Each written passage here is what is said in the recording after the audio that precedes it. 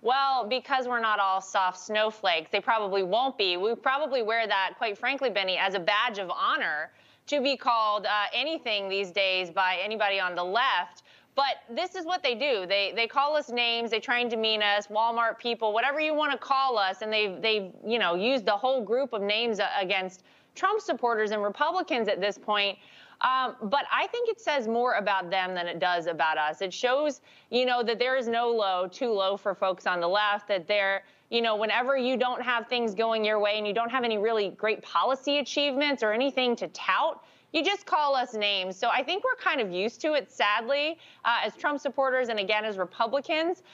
But it shouldn't surprise anybody to hear this from folks on the left. Yeah, it seems like you hit the nail on the head there. They really have nothing to talk about as far as accomplishments. In fact, You've seen America First become America Last in a matter of a couple of weeks. What has been the most shocking and concerning thing that you've seen out of the Biden administration? I mean, I think there's so much to talk about, but I think the thing that I found most concerning is really the speed with which so much has happened. You saw on day one of a Biden administration that the executive order signed by Joe Biden, again, first day in office when he first sat down at his desk, was to stop the XL Keystone pipeline and got rid of 11,000 energy jobs with the one signature very, very quickly. And that has started to have a big impact. We have seen now that under a Biden administration, it is what you're saying. It's America last. Under Donald Trump, we were a net energy exporter as America for the first time ever in our history. We were not reliant on the Middle East. We were not reliant on Russia for any of our energy. We made it all right here at home. And that gave us a really strong standing around the world, that from a national security standpoint and so much more. That was really important. And now you see how quickly that has changed. You see how quickly things have changed at our border,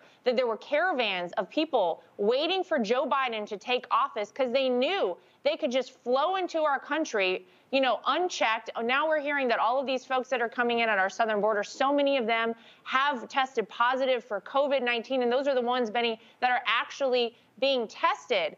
You put on top of that the fact that Joe Biden supports a bill that would give amnesty to 11 million illegal immigrants, people that are illegally here in America. And by the way, the 11 million number is very old. It's probably closer to 20 million at this point. Also supporting, the White House right now is also supporting a bill that every Democrat in Congress and the House has signed on to that would change the way we conduct our elections and make transparency virtually gone. If you were worried about the past election on November 3rd of 2020, they want to make it even more confusing. They want more room for fraud. They want to change things so that there's no voter ID, more early voting, more mail-in voting.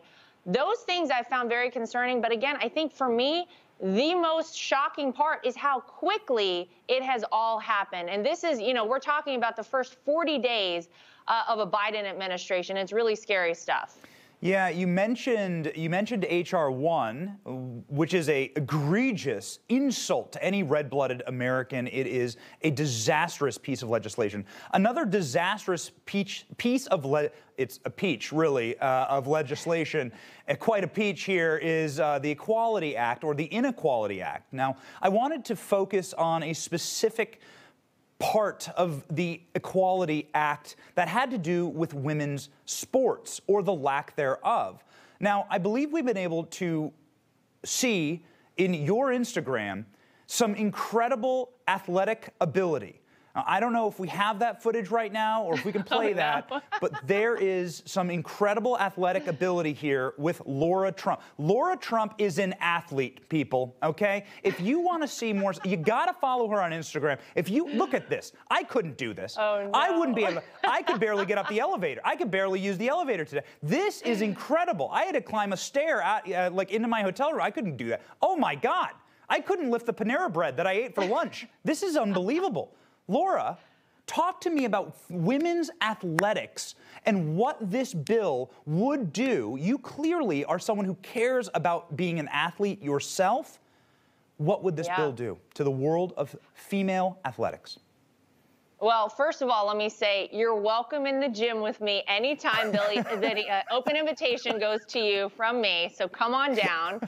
I would love to have you. We'll get you up a couple of stairs next time.